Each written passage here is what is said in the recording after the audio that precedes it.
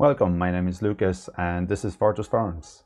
And what piece of equipment I have for you today is NVR, 4G NVR. Like you see here at the front, it doesn't really look that much different than the regular NVR. But when you look at the back of the recorder, there is, oh, sorry, here you go. Few more ports at the back. I mean, you have the plug and play PoE switch. In this case, we had a 4-port PoE switch. You can get 8 and 16 PoE ports as well. You have the Ethernet port. You have USB, VGA, HDMI, just like a regular K-series NVR. An extra port, I mean, these ones here. It's a SIM card slot and the port for the antenna. The recorder, like this one, is only 4-channel, like you see here. The recorder itself comes with the antenna on a 3-meter lead. So here you go, with a magnetic stand, so you can put anywhere on a metal frame or so. The recorder itself, the beauty of that recorder is it's a 4G, so you can have your SIM card plugged in. And what I use myself, I tested 2 different SIM cards, one with the Tree Mobile and the other one with the Gummo. It's like an Aircom rebranded, network. I'd just like to show you how to do the configuration of the 4G. It's really straightforward. You just put the card at the back of the on the tray, slide in, and you just need to change a few settings. It depends on who is your internet provider. Like I said, it's the 4G, so you can put it anywhere. You don't need to rely on the broadband that is on site. You can use it as a backup broadband if you like, so you can set up your Ethernet connection to use the local broadband, but in the case if that broadband goes off, you can use it will switch to your 4G. So this is the kind of cool feature as well. As well as you can just have it on a standalone, just put it in the attic. You don't need to run an extension lead from the main broadband, from the modem itself. Don't use the power plugs or anything like that. It will be always connected to your broadband independent. So the only way you will be able to see it, it would be via the HikConnect app, via the cloud, or if you connect your Ethernet port at the back, if you need to do it like a maintenance or so. So now I'd just like to show you how to change those settings, what new you have in the recorder. So there you are. This is our recorder. I will show you the exact model number. You can take a note of that as well. So it's a DS-7604NI-K1. 4P for 4 PoE ports at the back, and the 4G because it's the 4G module. So this is the firmware. Currently it's still GUI 3 on this recorder. I hope that will be changed soon. The recorder hasn't been officially released yet, but we're gonna have it in stock now very soon. So if you're just gonna go, I found a few new settings actually in the recorder. Once we have in the time settings, you can see I can sync the time with the HikConnect server even here. I can change the time to whatever I want. In this entry-level recorder, you have the mirror image, so you have the VGA and HDMI, and the high end, you have the independent outputs.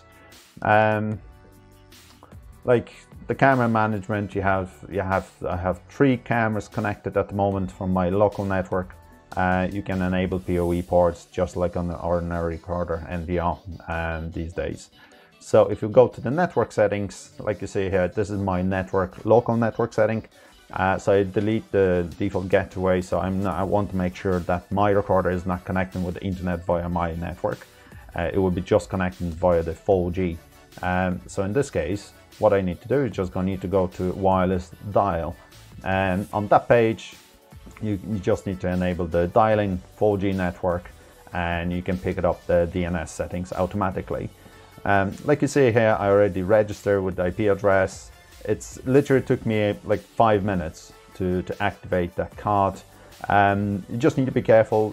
A tip for you, if you get like for example the GOMO card, make sure you turn off, you disable the PIN number authentication. So what I've done myself first, I just put that card in my phone and I disable the PIN authentication and then plug it in back to the NVR.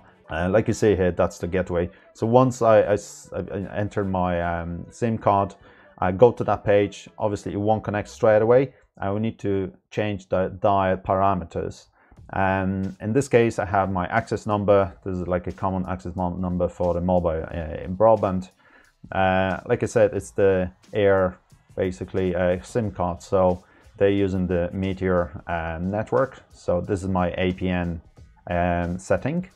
And that's all I need. And just save those settings. And that's pretty much it. You can choose when recorder will be using the SIM card if you like, so you can schedule what time of the day or the week it will connect to the internet. So if you're at home, there's no need to connect. You can just connect with your local network. But when you're away, you can just connect via the HikConnect. Keep alive function. It would just test the communication with an outside world. So you can see there's a Hikvision, the Google DNS server that will ping every 5 minutes just to make sure it's alive. Another cool feature is the message setting. So in the case if you have the intrusion detection, line crossing, alarm input used on the recorder, you can send a text message. So you can just enable the text message, click the plus button and fill up the information you see here. You can put your phone number and the nickname basically.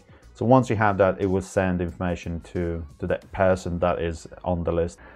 Not always you have the internet connection on your phone. So if you like to be notified by the recorder in the case of the alarm or intrusion detection, line crossing, you can trigger the text message, just like in alarm settings, like for example the HKC panel. Instead of sending the data, I can text you.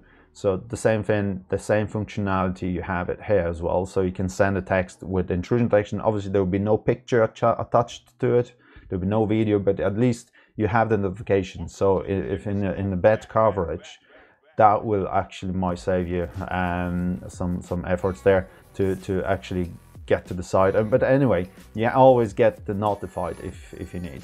The other thing you have there, it's a data monitoring. Very cool thing. In a case if you have the bandwidth allowance for your for the plan for the SIM card, you can just enable the monitoring usage, and you can block the usage in the case if you use all the thresholds. So in your data settings, you can see you can change on what level is gonna stop connecting to the internet, or it's gonna send an alarm only.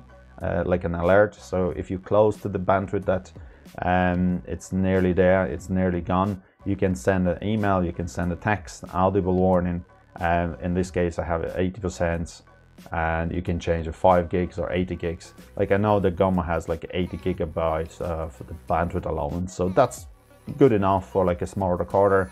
If you're not continuously watching your cameras, that would be grand. Like you see here, you can just put the limitation and that will show you how much you actually use so far. So like you see here, I only had it for the last few days, and just looking at those cameras every so often, and I have only 0.6 of percentage of my data allowance. Really cool feature.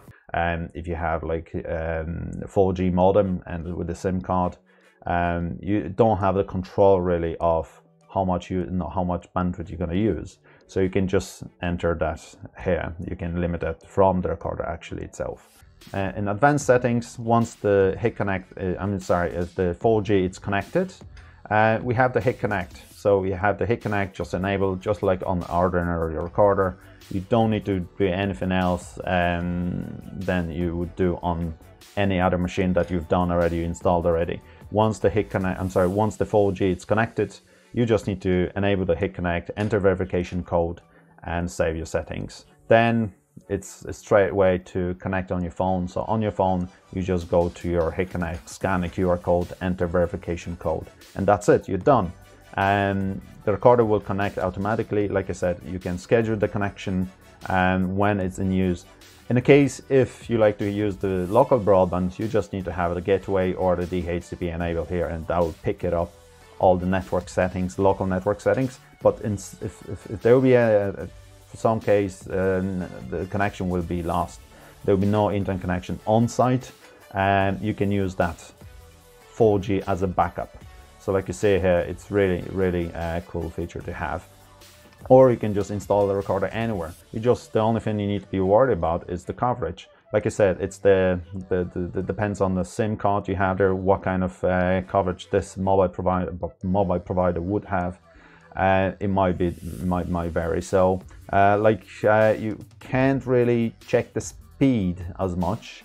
But the only way I managed to check the speed was looking at how quick my cameras comes up on the phone, and there instantly comes up on the phone. No problem whatsoever. Like I'm in a good coverage, so maybe that's why. But I would say if you're in rural areas farther away from the city center, it might be a bit difficult to get the decent mobile coverage. The best way of doing it is just check on your phone.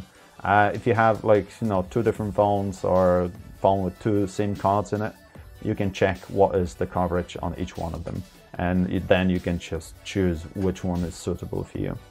This unit on its own, you can get it on a pole. The only thing you need to do is make sure there's a power. All the cameras power up from the PoE switch at the back. Plug and play or manually connected if you like from the local network. Very straightforward. The only difference you see here, it's a 4G, which is awesome. I always had those queries, like if the Hikvision recorder can take the Wi-Fi dongle, the 3G 4G dongle. The answer was always no. But now it's going to change, because you don't need a dongle, you only need a SIM card to plug it in at the back of the recorder, and that's pretty much it, all you need. So most of you, I would say, will appreciate this type of the NVR for household, for countrysides or so. I wouldn't say it's an enterprise unit. It will take up to 8 megapixel cameras though, and 6 terabytes hard drive. So if you need it, like lots of storage, much more storage obviously will be available in 8 and 16 channels recorder. So that's an advantage there. But then if you have more cameras, you need to consider the bandwidth allowance, and maybe just pick the SIM card that will allow you to use more bandwidth. Like I said, I just test this one here, and it's perfectly fine for like 3-4 cameras on one unit. You shouldn't reach that allowance. But some of the mobile providers wouldn't even have any bandwidth, or they have this fair use, so they're gonna slow down your speed eventually if you're gonna use more than you're supposed to. So I would say this is pretty much it. I'm just gonna show you one more thing here in event setting, just in case. Like for example, the smart event, you have the intrusion detection, and in intrusion detection, I just like to show you where is that linkage action. So in the linkage action, you have the send text, send SMS. So it will send a text with the information about the camera. So there will be a name of the camera and the time frame. So there will be just the timestamp and date. That's all the information you're going to get via the text. But if you connected with the HikConnect with your broadband on your phone, then you're just going to get all push notifications just like you used to with regular recorder. So this is kind of a backup, I would say, just in case if you're not in the coverage with your own phone, your end user is not in the coverage. So they're always going to be notified by the recorder what is going on. So if you have any queries on the price, you're always welcome to contact your sales manager, our sales department. If you have any queries regarding a technical, you just call our technical department or give us send us an email. So thank you very much. See you next time. See you next Wednesday, and I'll have something new there as well. Totally different. You haven't seen it before, and can't wait for that one as well. So take care, guys. Thank you very much. I appreciate your time, and thank you. Bye.